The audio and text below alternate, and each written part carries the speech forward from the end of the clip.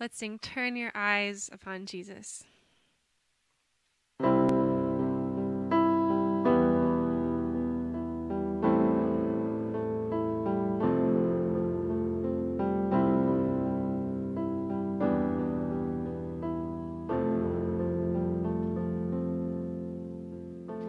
Turn your eyes upon Jesus. Look full in his wonderful face, and the things of earth will grow strangely dim in the light of his glory and grace.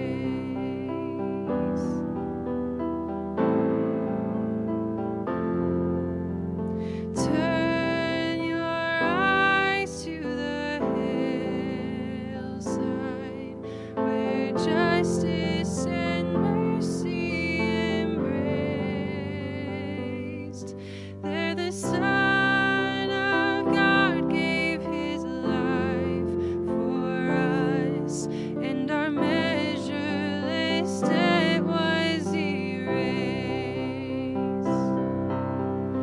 Jesus, to you we lift our eyes. Jesus, our glory and our prize. We adore you, behold you, our Savior ever true. Oh Jesus, we turn our eyes to you.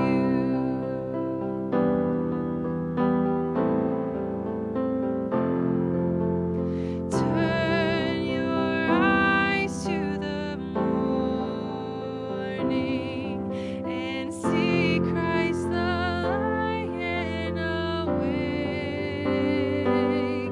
What a glorious dawn! Fear of death is gone, for we carry his life in our veins. Jesus, to you we lift our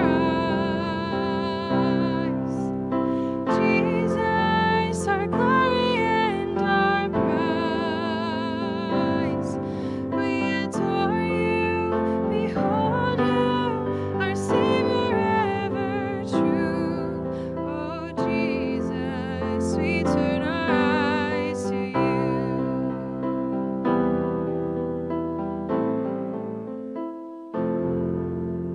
Turn your eyes to the heavens. Our King will return for his own.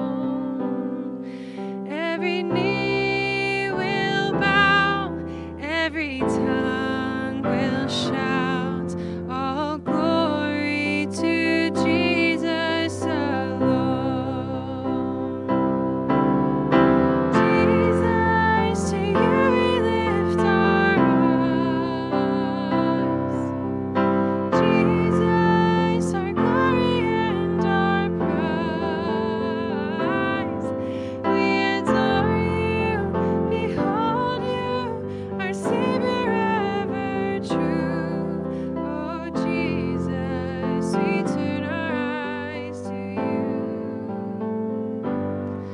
Oh Jesus, we turn our eyes to you.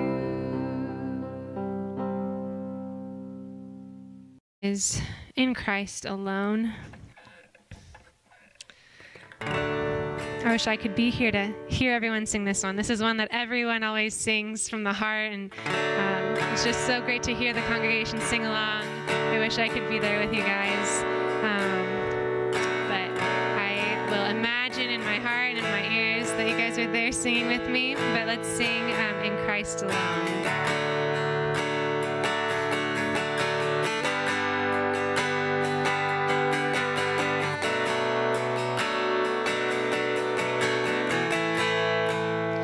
In Christ alone, my hope is found.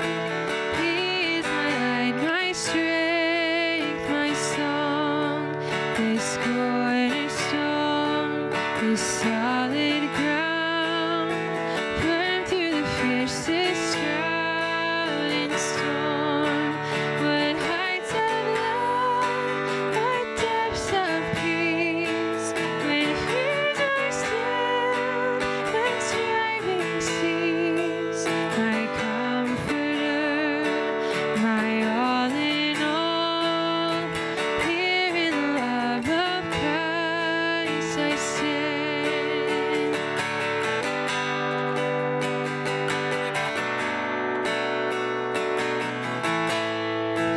In Christ alone, who took on flesh, fullness of God in helpless babe, this gift of love and righteousness, scorned by the ones he came to save, till on that cross, as Jesus died, the wrath of God was satisfied. For every sin on him was laid, here in the death of Christ I live.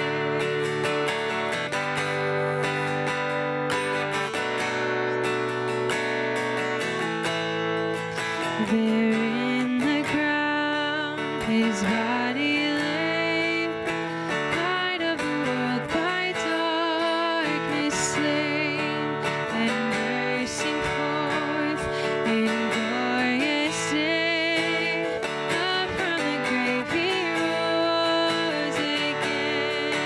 And as he stands in victory, since Christ has lost his grip on me, for I am his and he is mine, bought with the precious blood of Christ.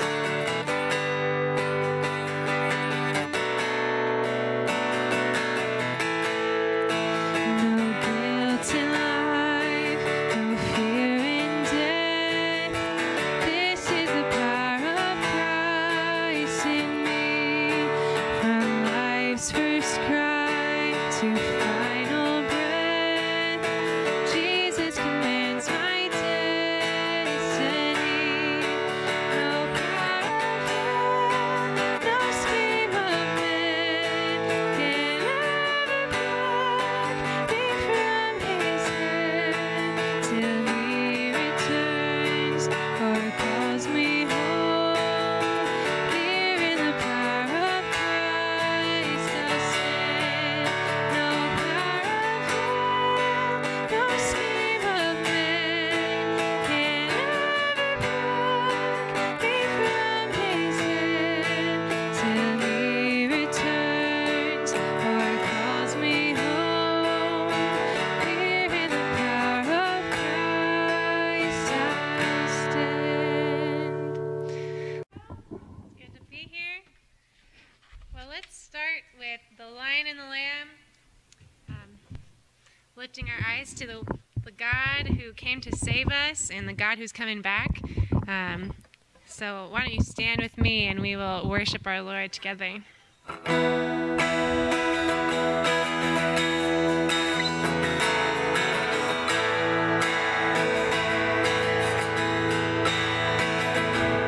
He's coming on the clouds, kings and kingdoms will bow down.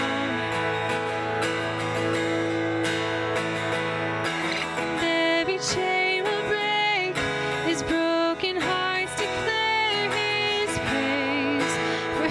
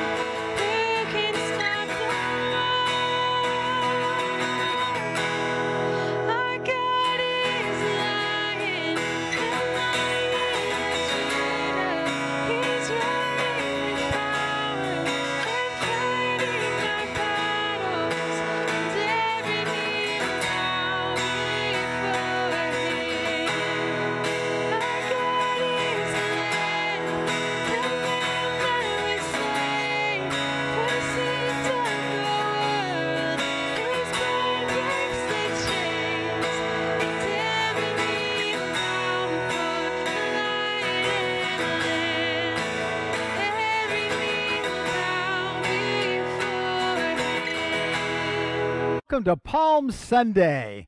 That's right, we're in the Easter week coming up now, and we're glad that you're with us here online. Wish you could be with us in person, and we hope that maybe you could join us on Easter Sunday right here at Quail Lake Church. We got a big circus tent we're putting up, and by golly, it's going to be kind of a cool deal we're doing on that Sunday. So think about joining us to celebrate the resurrection of Jesus from the dead. Now, today, though, we've got something else we're going to be looking at. We're calling it the Big Parade, because this is what is called the triumphal entry. We're going to look at that, look at it a little bit differently today, and see some of the things that God was doing, maybe even behind the scenes. So let's pray, and then we'll get started on the message today. Father, we thank you. You're a great God, a God who loves us, a God who keeps his promises, a God who reminds us again and again of your great love for us. And we thank you for that.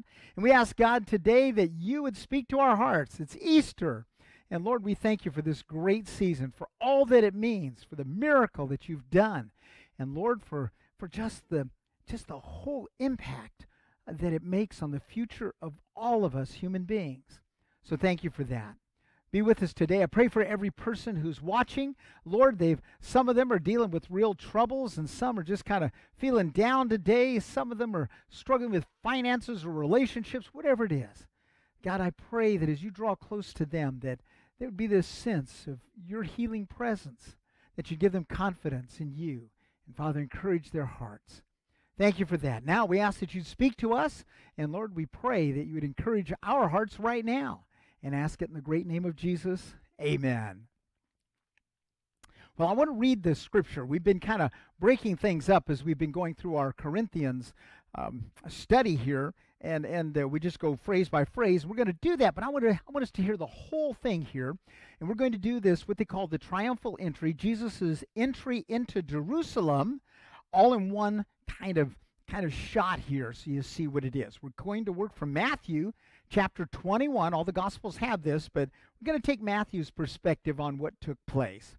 It starts like this. As Jesus and the disciples approached Jerusalem, they came to the town of Bethphage on the Mount of Olives. Jesus sent two of them on ahead. Go into the village over there, he said. As soon as you enter it, you'll see a donkey tied there with its colt beside it. Untie them and bring them to me. If anyone asks what you're doing, just say, the Lord needs them, and he will immediately let you take them. This took place to fulfill the prophecy that said, tell the people of Jerusalem, look, your king is coming to you. He is humble, riding on a donkey's colt. The two disciples did as Jesus commanded. They brought the donkey and the colt to him and threw their garments over the colt, and he sat on it. Most of the crowd spread their garments on the road ahead of him, and others cut branches from trees and spread them on the road. Jesus was in the center of the procession, and all the people around him were shouting, praise God for the Son of David. Blessings on the one who comes in the name of the Lord. Praise God in highest heaven.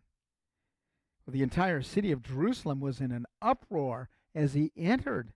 Who is this? They asked. And the crowds replied, it is Jesus, the prophet from Nazareth in Galilee. My dad was different from just about every dad I've ever known. None of my friends' dads had the same thing going that my dad had going. A lot of them were veterans, a lot of them were teachers, coaches, all those kinds of things that my dad was. But I never found anybody else who said, my dad used to be a circus performer. Yep, my dad was in the circus. Kind of explains a lot, doesn't it? My grandparents were a part of a circus too. They were in a community circus in Gainesville, Texas. I want to give you a little background on this. In 1929, the Depression is just getting started and everything else. And they did this. They were going to do this kind of a theater presentation in this little town in Texas. And so they had everything set to go. They'd spent money on it, and they were going to sell tickets and all this kind of stuff as people came. And it was the worst sleet and snowstorm in their history. No one came. They lost all the money for it. They were in debt now for $300. Now remember, this is 1929. And so they had this debt, nothing happened, and all of it. And they decided that we've got to do something to make back this money. And so as 1930 came, they decided, why don't we do a circus? And so they did. They did a circus for 3 days. They made over $425, which again was good money in those days, paid off the debt and had money left over. And they said, we ought to keep doing this. And they did, and it grew and grew and grew to the point that this circus was the third largest circus in the United States of America. As a matter of fact, President Roosevelt's son, Elliot, his second son, actually was their ringmaster for a short time. So it was a big deal. My grandfather was a clown. My grandmother, she had an aerial act. And my dad, he was one of the acrobats. But one of the things they would talk about is the parade. When they'd come into a town, a lot of the towns were in Texas or Oklahoma, that kind of area in the Southwest. They'd come in and they had 7 wagons, a calliope, all this stuff. They had animals. They bought an elephant. And they would come into town just like you see in the movies. And the people would be cheering and everything else. And it was this glorious parade. And he said it was really something special to be a part of. Well, we're going to see that today. A special parade, but one that was done 2,000 years ago. And we're going to start off by labeling this section the final approach. It's almost like Jesus is coming in for a landing. And we're just going to take part of one verse, verse 1. As Jesus and the disciples approached Jerusalem. That's where we're going to stop. That's it. As Jesus and the disciples approached Jerusalem. Because we need to kind of figure out, how did we get here? Have you ever witnessed something that seemed so out of the ordinary at the time, and yet it turned out to be something so special? It was really so big that you had a hard time wrapping your head around how important it really was. And what we're seeing here could be that. This parade of coming into Jerusalem on this Palm Sunday. It could have been a one and done kind of a thing. They'd done this before. I'm sure they'd celebrated people coming into town and all of that. But Jesus comes into town. Folks rejoice, and it could have been, that's it. But if you look close to what's been left for us in this history, we can see the drama that's there. The drama that's unfolding before us, because so clearly, just like Christmas, with all the prophecies and everything else, what God is doing is demonstrating He's a promise keeper. He keeps His promises. And everything that's done, including this, is done purposely. This is a march into the jaws of the enemy. Now, Jesus is going not into the jaws of the Jewish leaders or the Roman army or anything. It's Satan himself. That's who He's going up against.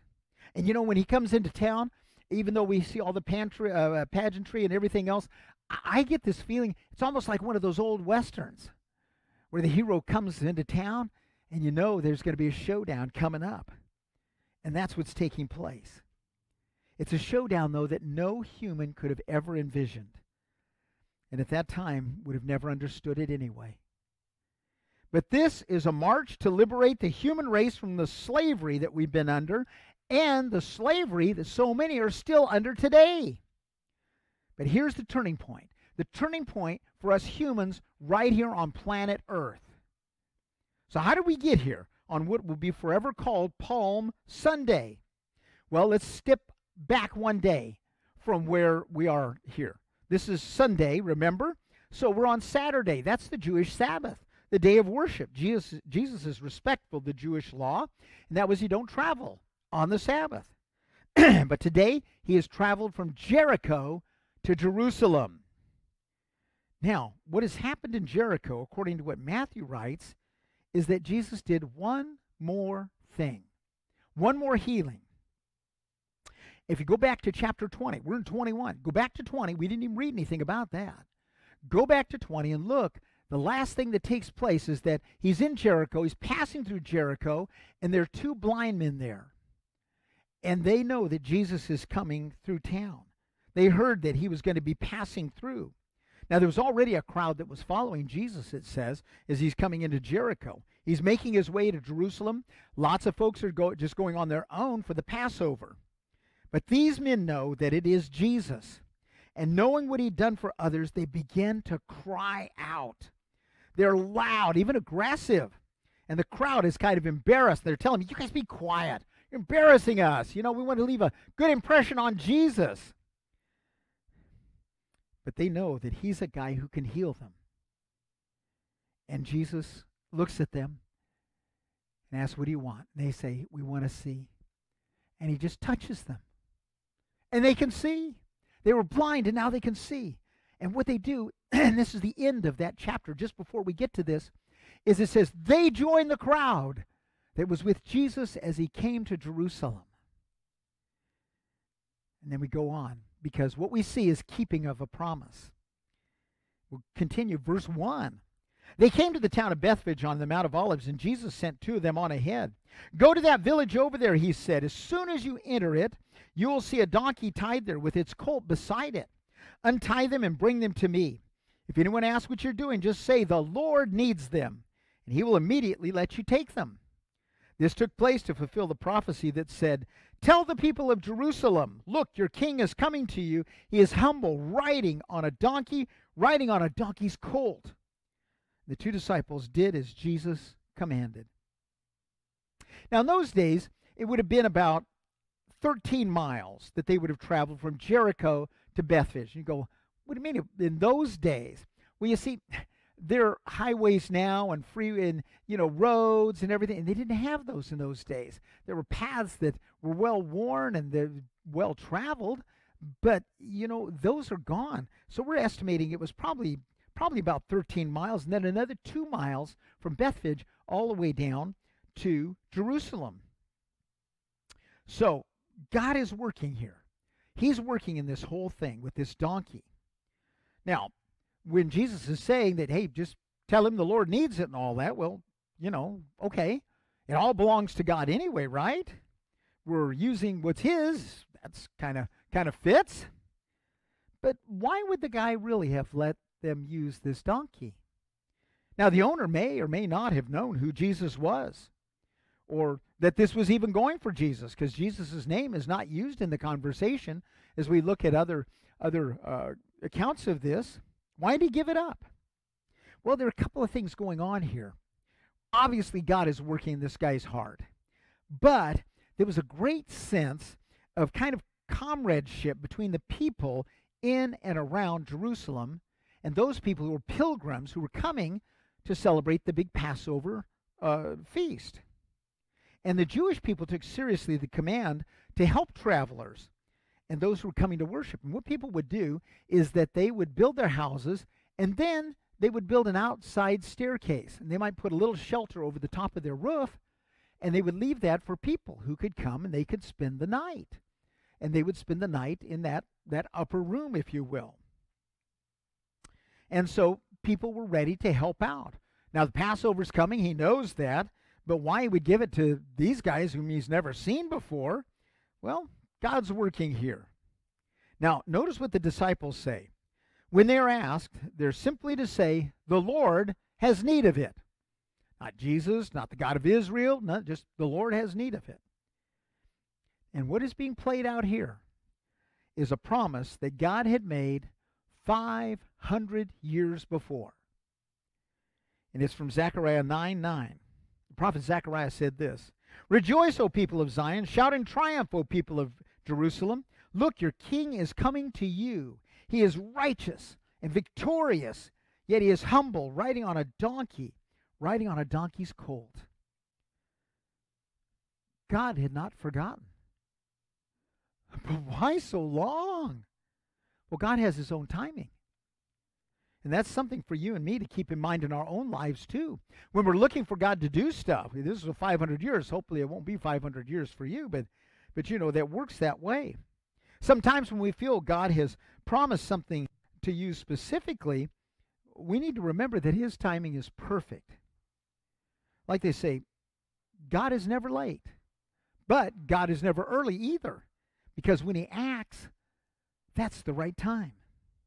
So Jesus has given direction to his two disciples, and for some reason, another thing that's kind of crazy about this is all the gospel accounts have the same thing.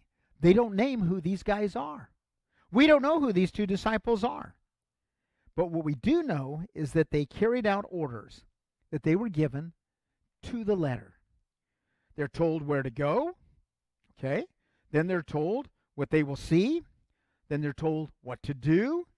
And then they're told what to say. Now, there isn't a lot of wiggle room here. God is pretty specific in what they're told. And we need to remember that, too, for our own lives. That God has left us, you and me, a lot of specific stuff that we're to do as his followers. These guys were obedient. You ever wonder why Jesus picked these two mystery men to do this? I think about crazy stuff like this. I sit up at night and think, why would you pick these two guys out of all the people? Why these two? Found a verse. John 14:21 says, "Those who accept my commandments and obey them are the ones who love me." I bet he saw in two of those guys a love that was strong enough that they would do exactly like he said. I like that. These two guys were committed in their love for Jesus. They get the call, and they do what they're commanded to do. In the other gospel accounts, they record that indeed they were confronted by the owner of the donkey. And why are you untying my donkey and colt? And they did as Jesus told them. And the owner simply says, okay, go for it. And both donkeys are brought to Jesus for this special purpose. The purpose of keeping the promise of God that the King of Kings will come to his people, riding on a donkey and on a donkey's colt. Well, then there's the royal treatment. The royal treatment comes. Start at verse 7 here. They brought the donkey and the colt to him, and they threw their garments over the colt, and he sat on it. Most of the crowd spread their garments on the road ahead of him, and others cut branches from the trees and spread them on the road. Now, you need to remember, this is Passover. For us to understand what Passover is like, you got to do something with me. You have to imagine a day that it's Christmas, Super Bowl Sunday, and the 4th of July all on the same day, or maybe at least all on the same week. It's just crazy. It was a huge festival that remembered what God had done in freeing the Israelites from their slavery in Egypt. Now, the Israelites had nothing when they were slaves. No power, no wealth, nothing. And what God did was he shut down one of the most powerful military machines of that time and freed his people. Freed his people. And then they were commanded to remember God's rescuing that he did for his people. Now, the place to do this was in Jerusalem. You could do it at your own home. People were in other countries and such. But you know what? If you were going to be a faithful Jew, you did what you could to make it to Jerusalem. As a matter of fact, there was kind of a deal where you had to go so many times in your lifetime to really be obedient to God, they felt like. Now, later on, for years after the Romans pushed the Jewish people out of this country, and it's going to come in about 30 years, they're going to push all the Jews out of Israel because they were just too much trouble. Too much trouble for the Romans. They said, no, just go. And they push them into Europe, into Asia. They push them into Africa, all these different places.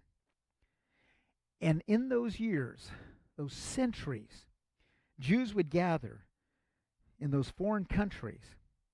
And when they ended their Passover celebration, you know what they would say to each other?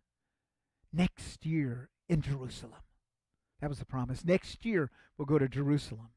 And that all became reality when Israel became a sovereign nation again in 1948. That had never happened before on our planet. And so this day, we find them a country that's been occupied by Roman conquerors for 3 generations now. And here's that crowd.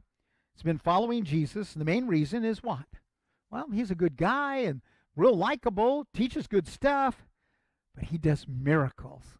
He does miracles. He can smack down the laws of physics, biology, and change life in an instant. He can heal people. He can free them from demonic possession that Satan has put people in. He can make food for thousands. And this is the biggie, because this had happened just recently. People say that they have seen him bring people back from the dead. They know he's somebody special. God is with him in some special kind of way. Now, he seems to be a pretty great guy and loving person, and they love the way that he sticks it to the pompous religious leaders of of that day because these religious leaders were making their lives miserable. And so here they are. They're gathered around Jesus. Hundreds, maybe thousands are there. The donkeys are there. It's sort of like being at the start line. They're a couple of miles outside the gates of Jerusalem, and the people want to show how excited they are. And they begin to cut branches off and wave them, some palm branches. That's where we get the Palm Sunday part. But most of them, they take off their outer clothes. It says most of this crowd, of all these people, they place them first on the donkey to make a saddle, and then maybe on both donkeys. And then they make this colorful roadway all the way up to the gates of the great city of Jerusalem on this Passover week. And it looks like this is indeed a triumphal entry. But it's not really. Because here, what Jesus is doing is declaring himself to be Messiah. And they've been given clues in the scriptures. They've read them and reread them for centuries. But no one, not even the ones who are closest to Jesus, can imagine what's going to happen here. But to them on this day, it has the smell of victory. And so the party begins, and the parade moves to town. And so our next section we'll label, Yay God! Maybe. Verse 9, Jesus was in the center of the procession, and all the people around him were shouting, Praise God for the Son of David. Blessings on the one who comes in the name of the Lord. Praise God in the highest heaven. Now, you know what's really good at this point is if you can, right where you're sitting, just close your eyes for a minute and imagine the pageantry, the noise, the singing, the colors of what's going on in that moment. Hundreds, maybe thousands of people. They're dancing, singing, laughing as the parade moves to the gates of the city. And then they begin kind of a singing chant. And let me read it to you in the literal translation. Now you say, well, I thought we were doing literal stuff. Well, actually, we have a translation that makes it easier for English speakers to read. But this one's harder to read, but it kind of cuts through to what it says here. And we get this special wording that's important. Matthew 21:9 in the literal translation version. And the crowd, the ones going before and the ones following, were crying out, saying, Hosanna to the Son of David. Blessed is he coming in the name of the Lord. Hosanna in the highest. This is praising God. It's actually a Hebrew word that we pronounce it as Hosanna. And what it means is, save us, we pray. It's both a praise, but also a prayer, a plea. It's an honor and at the same time an appeal. The people want to be free. But the freedom they want is from the Romans.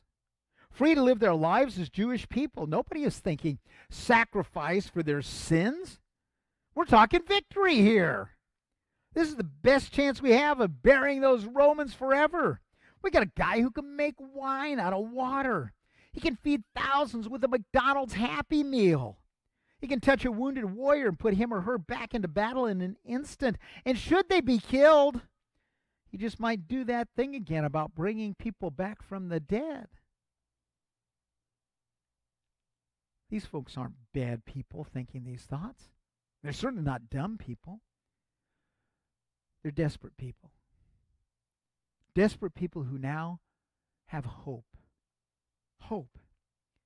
But the problem with it is that it's hope in something that is so much less than what is actually being given to them and to us. Jesus is going to come to town, and there's not going to be an uprising. No casting out of Roman rulers, and instead he'll talk of a kingdom that they don't see, that they don't understand, because it is so much bigger than they could ever even imagine. And so in days, the celebration dies down. Part of it probably is that it just doesn't seem like Jesus is going to live up to his advertised build-up. And the people, like all people, after a while, they look for the next shiny object to focus their attention on. And that's something we need to be careful of today too, isn't it? Because what's happening is that we actually live with this same issue every day. This same challenge that they had. Sometimes we look at Jesus as sort of a good luck charm. You know, if we pat him on the head the right way, all our dreams will come true. And then we end up being disappointed in him because he didn't do like we told him. You see, I accepted him as Lord and Savior, and then I had my list of all the stuff that I wanted, and I didn't get it. We have to remember this is God who became flesh.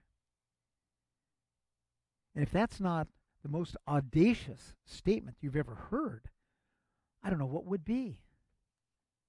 It's God who became flesh and not only dwelt among us, he came to town riding on a donkey. Even Yankee Doodle got a pony. The big celebration was there, just it's going to wear off.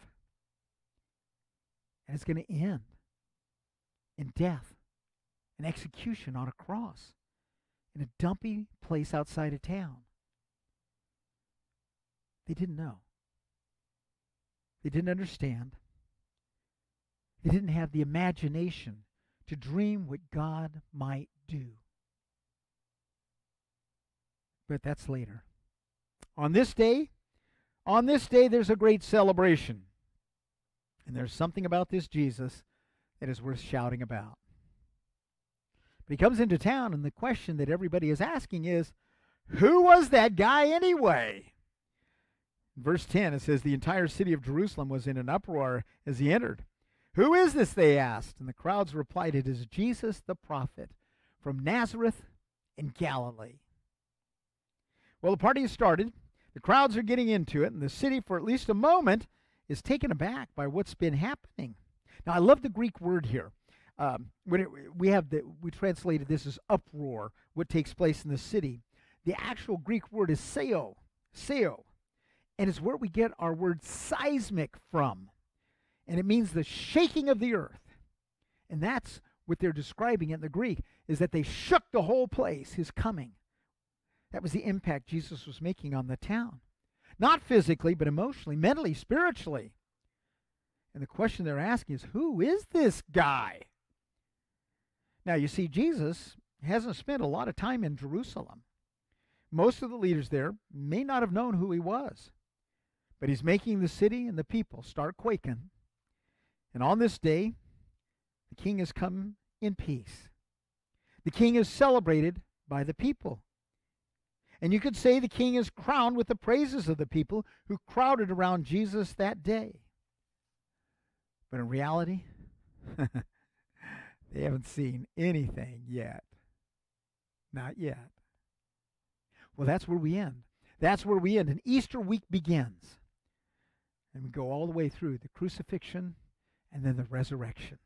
But that's next Sunday. But what do we take away from this? What are some things we can put in our pocket here before we go? First, remember the blind men of Jericho. That wasn't even in our scripture. But I like these guys. I like these guys. Two blind guys. They were bold and loud. Not to just create a scene, not to be obnoxious, but they knew this was their one chance to be healed. Remember the two guys in Jericho we talked about? They knew they needed what Jesus had and wanted what Jesus could do. And they would not be denied. Now, to that crowd in Jericho, they were an embarrassment. They wanted to make a good impression on Jesus, the celebrity. We're good folks here. You know, we've got good manners, all this kind of stuff. But these men came desperately as those who knew that this was their one chance in life to be able to see again. And that's the way it's always been and always will be. There are those who hunger for Jesus and don't care what society or anyone else thinks. They want him and will not be denied. I like these two guys from Jericho. They weren't even in our scripture, and yet these are the last healings before Jesus comes into Jerusalem. And I love how chapter 20, again, that's the chapter before this ends, it says, and being moved with pity, Jesus touched their eyes, and instantly their eyes received sight, and they followed him. The scene is kept for us, I think, not only because it shows the mercy of God, but it demonstrates in a dramatic way the reality of all that Jesus is doing and will do. These two men, they're living in a world of darkness that you can only imagine unless you're blind. They know darkness well, but they have enough faith to cry out of that darkness to Jesus. And it's a faith that is strong enough to stand up against people who tell them, you need to be in quiet. You need to be like the rest of us. You don't rock the boat. That darkness is really okay for you.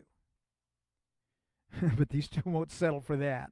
They cry out, and God, who's become flesh, pours out his love and power on them. And they are healed. They no longer are held captive by the darkness. And their response was to join the crowd, to journey with Jesus now. So don't be afraid to go against the crowd. Don't let them hush you up. Be bold. Be healed. Be a part of the company of Jesus. It's great advice for us today.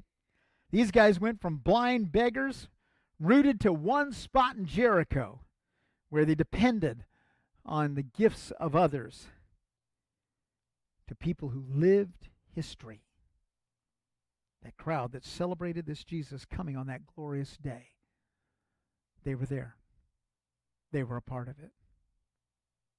Well, the next thing is, this is not the triumphal entry. Yeah, I know what your Bible says. If you look at that little thing, and if it's got a little title up there, it says the triumphal entry. You know, we all have it in our Bibles if you have those headings. One of the commentators I read this week said, remember, this really isn't the triumphal entry. Jesus came humble, lowly, riding on a donkey. The people loved it. The drama, the potential, the pageantry. But they just walked away. They could walk away. Got tired, bored, something else captured their attention. See you later. So what is the triumphal entry then? You see, when we look at life, death, and resurrection of Jesus and his ascension to heaven, that's not the end of the story. No, it's not over. It isn't finished. And the really cool thing is your life is a part of the story that's still being written as we gather here today. You see, the part that we don't emphasize enough is that the triumphal entry, the really super-duper final one, is still to come. And with that triumphal entry, nobody walks away. There'll be no debate as to who this is. No asking, who was that guy anyway? That's when the kingship is finally declared to the human race. That is to both the living and to the dead. How about that? So, my friends, if you thought this day was special, you ain't seen nothing yet. The best for some, and for others the worst, is yet to come. Because the king is coming back, and the Bible promises that he is large and in charge. Wait for it. Well, lastly, remember, each day you're living in God's history. Do you ever think of your life as history? You're making history every day. You're a part of it. Now, I don't mean that in a negative way. Hey, pal, you're history. Not that. No. Every day you are history. You're a part of the human drama that God is guiding and bringing to this dramatic conclusion with the return of Jesus. God has you as a part of his story. His story, history. That's what it is. It's his story that he's doing. And that's the amazing thing. Now, those of you who are watching here, I'm going to tell you, every week, my buddy Barney and I, and my granddaughter Faith, because we're going to record something else a little bit later, just three of us in a room. And, you know, you might think, well, you know, you're having a kind of a church service there, and maybe in the background you're hearing, holy, holy, holy. No, that's not what we're doing here. We're having all kinds of stuff going on. You know what? Usually what we're doing is we're trying to see how many verses of the Ballad of Davy Crockett we know. And we're singing it back and forth to each other. We love it. Now, here's the thing about Barney, is that he's a great researcher. Anything we do, he's on his computer, he pulls it out, and we start singing. I mean, you know, we had a debate over the actual tune to the theme song of the A-Team TV show. We got it down. We got it down. We have a lot of fun doing this. And the other week, we got talking about a TV show. TV show that the newsman Walter Cronkite used to host. I think it was on the weekends. And it was a history show. And what he would do is he would take you back into history and let you see how it was dramatized. They would dramatize the whole thing, but they would turn, it was on the radio, but then when it was on TV, they'd turn and look at you, and you'd become a part of the history. They'd include you into what was going on. And they did things like the Hindenburg crash and the signing of the Magna Carta, all kinds of big historical events. And then at the end of the program, Walter Cronkite would summarize what happened, on this historic day. And he reminded his viewers in that, he had this special kind of deep voice. What sort of a day was it? It was a day like all days, filled with those events that alter and illuminate our times. All things are as they were then, except you were there. I love that. I was a part of it. But guess what? You're like those people on that sunny day in spring when Jesus rode into Jerusalem. And then he shook the whole town. Those people who celebrated and then left, they didn't realize they were part of history. A history that lasts forever.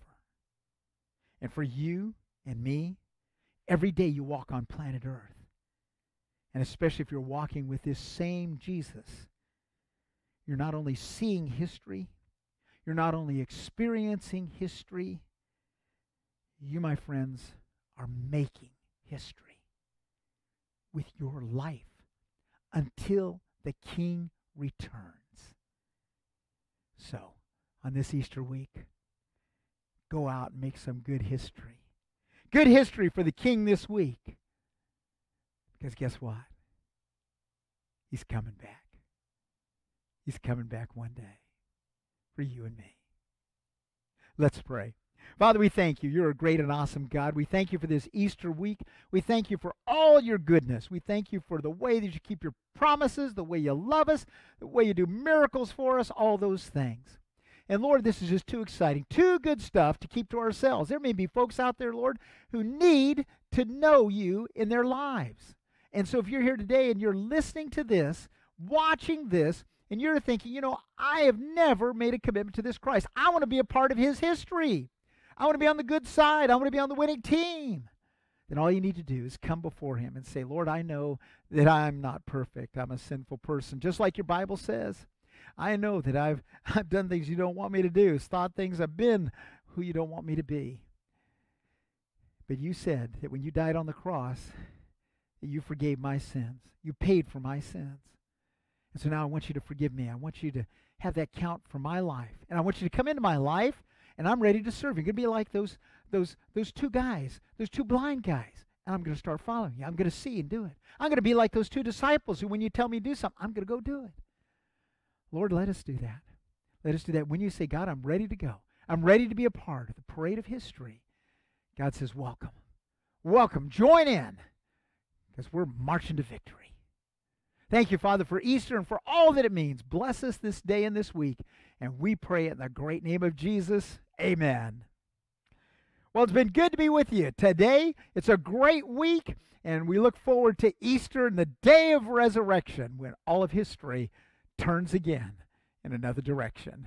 Hope you can be with us. If not, we'll meet you online, and we'll be talking about the wondrous miracle that God did that Easter Sunday.